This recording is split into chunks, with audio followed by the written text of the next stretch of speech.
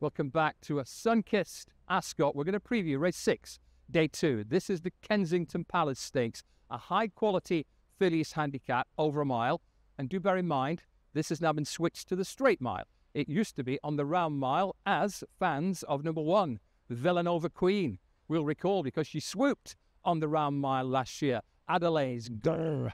Back to last year, she got no run and finished 4th. Further down, Salsabila, a proven Ascot filly, twirling, definitely on the upgrade. Likewise, the Godolphin filly, Summer of Love. Doha is putting the Royal in Royal Ascot. By Sea the Stars out of the mighty Trev.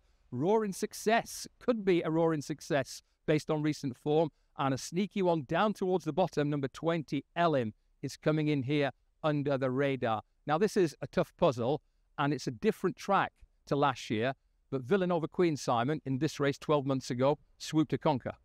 Yeah, swooped to conquer, travelled supremely well. I can't see that the different format of the race should be any kind of problem. And I think it's the return to handicaps, which is probably the key point for this horse. Yeah, I think she's in my minor numbers. I gave her an honourable mention for this race last year before she went on and won it. She was a big price that day. She's probably going to be a fairly big price again. She's just £1 higher than last year. Admittedly, her form hasn't had the strength to it that I'd have liked to have seen, but those are in different conditions. And I think some horses, they just change when they get in certain scenarios. And these circumstances are really going to play to Villanova Queen's strengths, I think. Back in handicap company, when you watch that video again, have a look at the filly who finished 6th.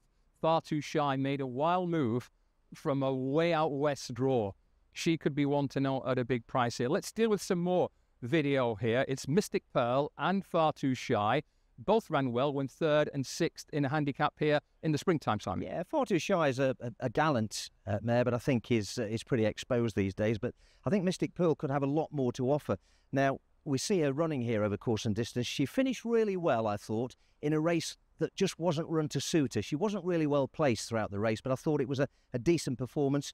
She had a tongue tie on that day. That is retained, and she runs off the very same mark as well. So I think for the William Haggas team, always to be respected, should run a big race. I'm going to talk about Roaring Success. We've got her in good form here at Ascot. She is a pretty low mileage filly. She can be held up. She can make the running.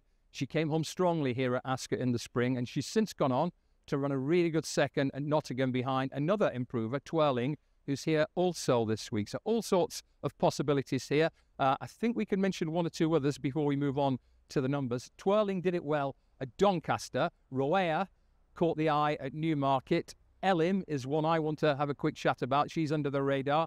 And Doha, I know both of you have a sneaking fancy for this incredibly well-bred filly. Yeah, Doha, of course, out of the majestic dual art winning filly Trev. Beautifully bred, perhaps the best bred horse on the card on the day. And she's made some good strides. She won a Windsor Maiden back in October by 9 lengths, won in commanding fashion, and was beaten only a neck at Haydock on reappearance on softish ground. I actually think the quicker conditions will suit her better, and with that run under her girth, I think there's more to come. And your numbers, Simon, please?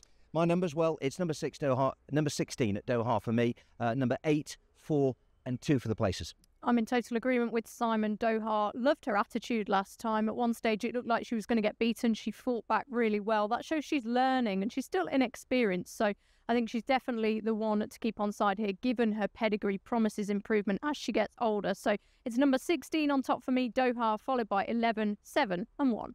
I like a few big prices here, and I think they'll all run well. 20, Elim, is progressing really nicely. Her first run this season in a race that's working out nicely was very positive. 13, Roea, was very progressive last summer. She caught the eye from a poor track position at Newmarket. 12, Far Too Shy, is a bit frustrating, but she's more than capable of running well at a price. And number 17, Roaring Success, is on the upgrade.